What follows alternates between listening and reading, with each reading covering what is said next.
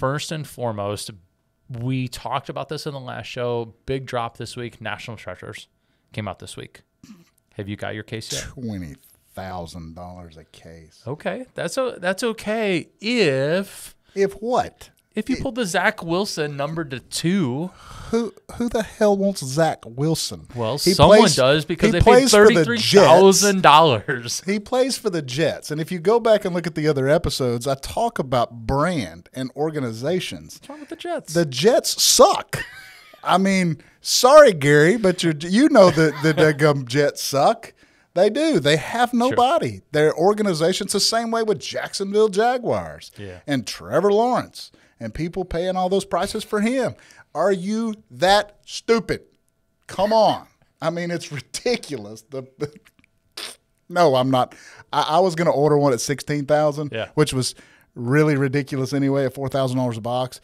But I ain't touching it at 20. I told myself, I said, you know what? I'm just going to buy. I've got one particular player that I'm not going to tell you who it is, that I'm going to buy his big stuff the same way that I did last year with Mac a player. Jones. No. Okay. Well, back to the point of that. Zach Wilson. Have you seen him do the gritty? No. Yeah. No. But I do want to say, so Zach Wilson's numbered 1 of 2 did sell for $33,500 already, which is crazy because the cases did just come out. So. And you just wasted $33,000. Yeah. Well, I mean, it is the Jets. So. And actually, back to the Gary Vee thing, just so we're clear on that, he doesn't want the Jets to be good until he purchases them. So that's okay.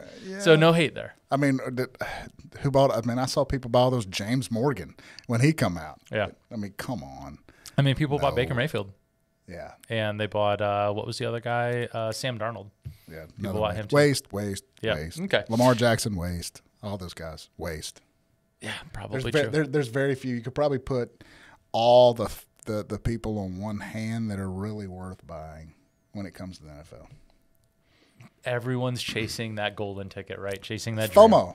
Right, yeah. No, we talked about it last time. So anyway, so that did come out. So obviously that was the big thing. We want to talk about that release. So that was cool. There were some people that were able to, I believe, get their cases early, and then we're able to start cracking those out. So I haven't watched any of the breaks yet. I remember we watched a bunch of National Treasure breaks last year.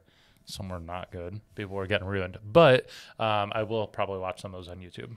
So yeah, I mean, I bought a case last year. I bought into, I think I bought into like 30-something breaks last year for National Treasures. Yeah, how'd that play out for you? It did not play out at all.